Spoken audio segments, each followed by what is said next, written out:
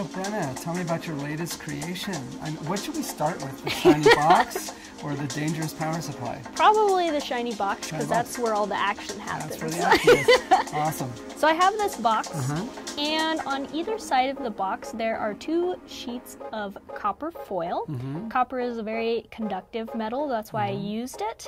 And in the middle... It's also shiny. Yes, it is shiny. So that's how I would use it. And then I have a piece of mesh, which is also metal, so it's also conductive. Not as conductive as the copper, but still pretty good.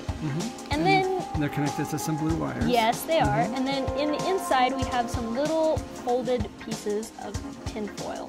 So you'll see what happens in a minute. But I've connected these to 3 wires. So the wires touch each panel. So there's 2 on the copper and then 1 on the mesh. So this is a power supply. It's about 1.5 kilovolts, so 1500 volts, which sounds like a lot, but it's not enough to kill you. It does hurt though. It's enough to hurt you. Yeah, it is hurty. And can we just like check this thing out and see like how sparky this is? So 1500 volts, and this is black. So black means like that's the scary one. Yes, right? this is live. These are the ground. So you can have the scary one. Yes. I feel really comfortable with the choice, if that's cool with you. Yeah. So yours is now scary. Mine is grounded. So mine's at 0 volts. Yours is at 1500 volts. And if we bring them near to each other, we get a little sparky. You get zaps. Yeah, and that's not such a big. It's not like a lightning bolt. It's just a little kind of little spark. But it does hurt. Oh yeah, I have no doubt. I have no doubt that it would. So it is hurty. Awesome. So that's the kind of voltage that we got. Yes. Awesome. So we're gonna touch these together to discharge them. Awesome. Oh, by the way, too, and this power supply comes from... I think it comes from a laser. From a laser. I was not told. I think this is from an old supermarket scanner laser. Yes. Because I seem to recall we got a bunch of those back in the day. So awesome. Alrighty. So then, how do we hook them? So this one, which is my ground. That is a ground. So what we're gonna do is we're gonna hook the live in the middle and 2 grounds on the side. Okay. So we're just gonna connect those like that, and then I'm gonna put the live in the middle. Live in the middle. So I'm gonna have a 1500 volts here, and I got 0 volts here and 0 volts here. Yes. Okay. So go ahead and turn it on. We'll just see what happens. Awesome. And we have the little spheres are bouncing back and forth. Yes, they bounce back and forth. They're rocking. That is fantastic. Yeah, and they'll keep going like that as long as you have this power supply plugged in. Oh my gosh, that is fantastic. That is fantastic. So if I had to guess what's happening, it looks like I'm going to have an electric field inside here.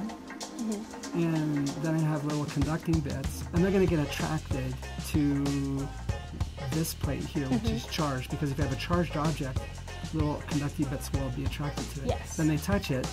Ooh, but now they get the same charge as it. Yes. So they have to get rid of it somehow. Oh my gosh, they have to get so they bounce to the other side. They go to the other side, and then they touch to that, but then they give their charge away, and other attracted bits to charge away. And so they're just transferring charge back and forth. Keep going. Oh my gosh, so this is basically what's happening inside here. I'm just transferring charge from the black wire to the yellow wire, but not by sparks, but by spheres. So we have a little circuit going here. We have 2 circuits. We have a circuit here and a circuit here. So, but how we're transferring the charge, like you said, is just through the little aluminum balls. And yeah, and when you move it, gravity is stronger than the force of the electric field. So they can't move anymore, which is kind of interesting.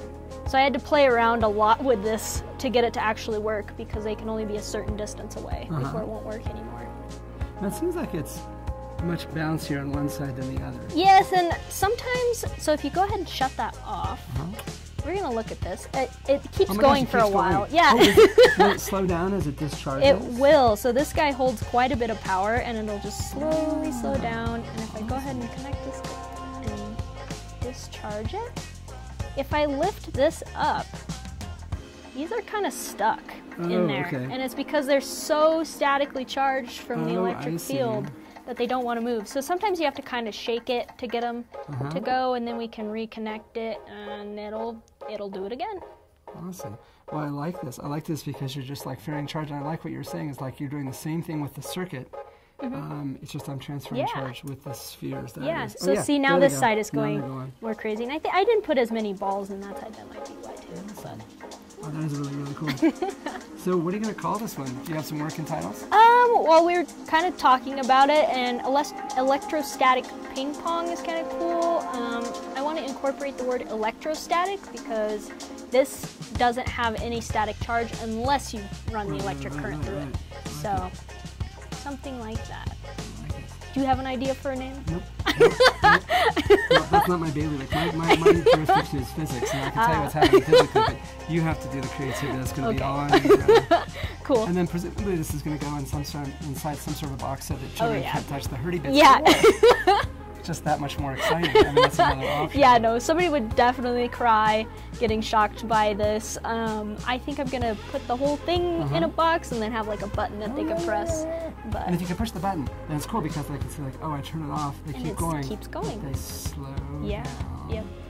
And if I'm sad because now it's not, the ping pong is not going as quickly, the fleas are not jumping as vigorously. Turn it on. You can crank it back there up. You And go. there they go. Awesome. That's fantastic. Well played. I love this. And it's just, I want to watch it. I want to watch it all day long. As a matter of fact, I think I will if I can borrow this. Yeah, anytime. Well, thank you, Brenna. Thank you, Brian.